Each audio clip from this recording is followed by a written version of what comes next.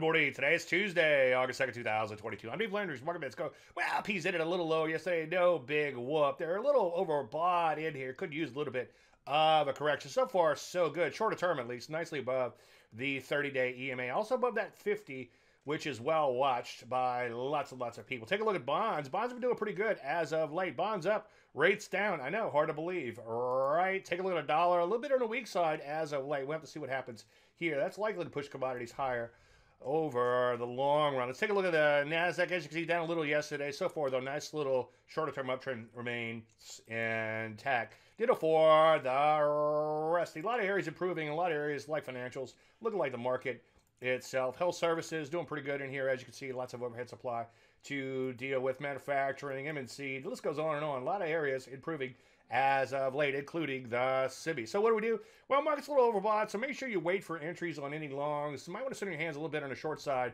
for now, unless you're going after an intraday index trade or something from this overbought levels. I think that's pretty much it. Any questions, as usual, Dave@DaveLandry.com. I'm Dave Landry. You started 1 minute.